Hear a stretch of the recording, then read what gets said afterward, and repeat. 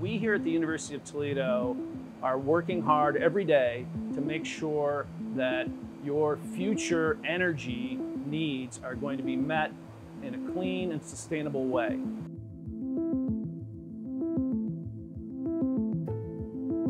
So we have more than a 35-year history in the development of solar energy technologies.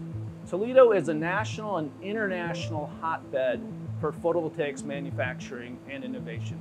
And it all traces back to the work that the great glass entrepreneur Harold McMaster did with colleagues in and around the Toledo region and also with faculty at the University of Toledo.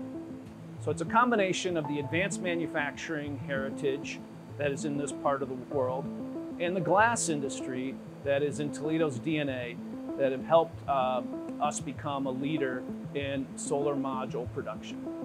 Our research area here is very broad. Anything that has to do with converting sunlight into electricity with a variety of different materials, like cadmium telluride materials, perovskite materials, copper, indium, gallium sulfide, selenide materials, amorphous silicon, hydride materials.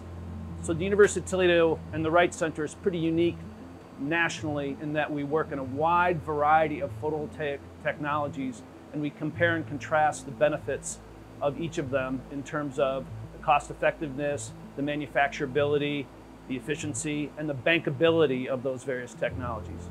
The Department of Energy recognized the importance of having a homegrown photovoltaic manufacturing capability in the US. So most photovoltaic technologies in the market these days are comprised of silicon.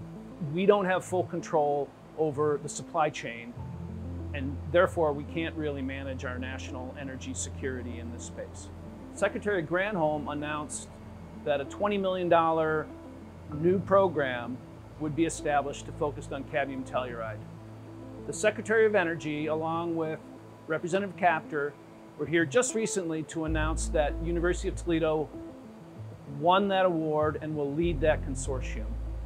Cadmium telluride is a technology that we can fully own within the US, and we can have, therefore, control over our full national energy security around that technology.